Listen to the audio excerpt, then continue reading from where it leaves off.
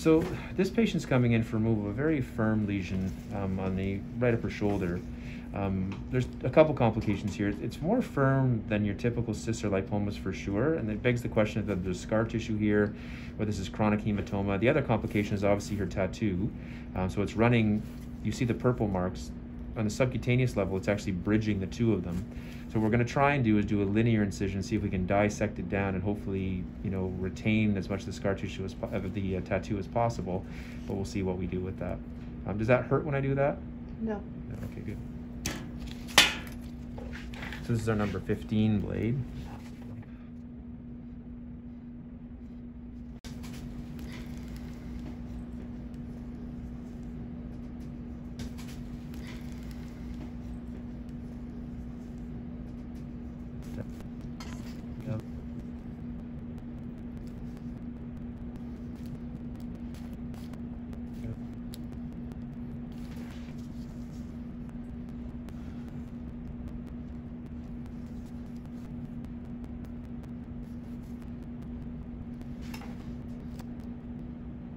So friable.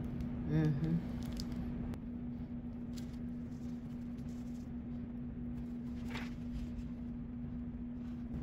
So you can see here the skin's very thin, it's breaking down a little bit. Mm-hmm.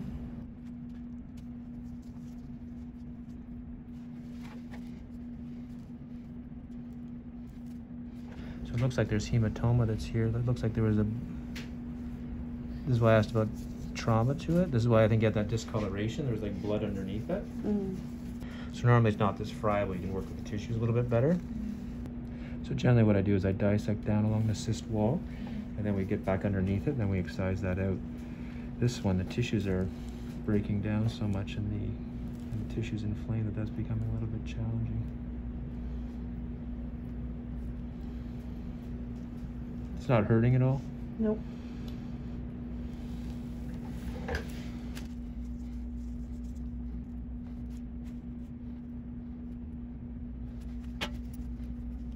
Doesn't hurt when I do that either? No.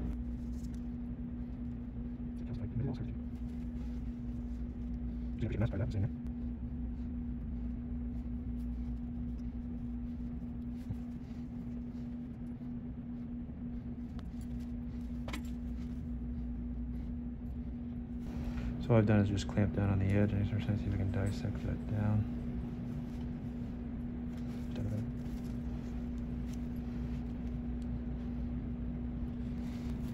So this is hypodermis here. That's subcutaneous tissue. That's what we want to be seeing.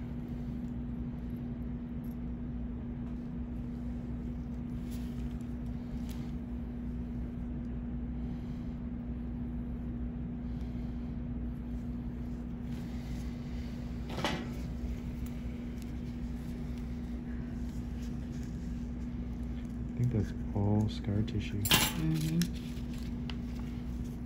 So you just feel that there. So you can feel this here. Feel how firm that is with your glove. Yeah.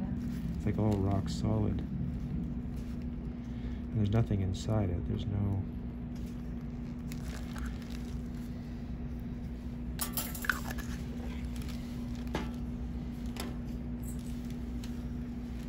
So now I just want to make sure that there's nothing residual that's there. And you don't remember having any specific trauma at any point in time? Nope. No falls or anything of that nature? No.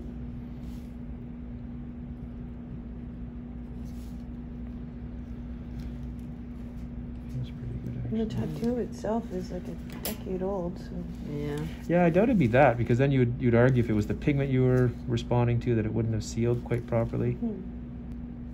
A little bit more through here still. Yeah, through there. So my concern with this is, am I gonna... So this will sew together, even though the skin's become friable here. That'll heal nicely when we stitch that together, and we won't have compromised the tattoo. There's a little bit of scar tissue left here.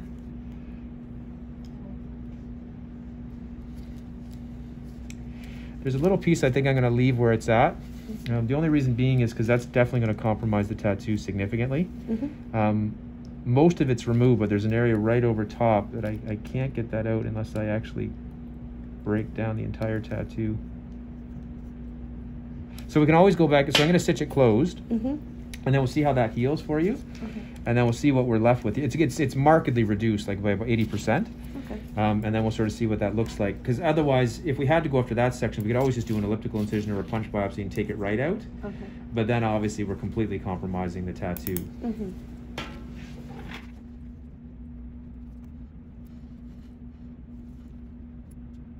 So when you're laying your stitch, it should sit flat like that.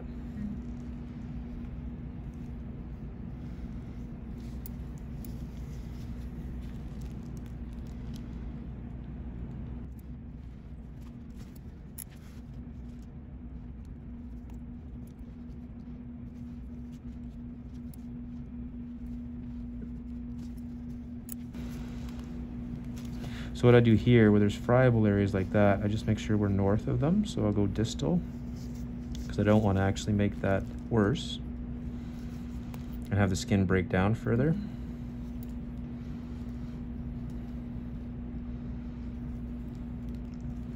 And I should be able to lay these fairly gently. Good.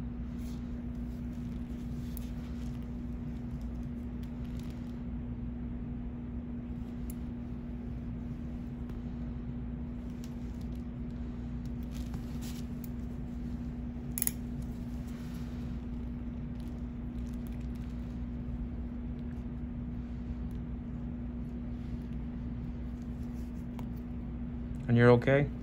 I'm starting to feel a little bit like a slight, but I'm okay. Okay. This is the last stitch.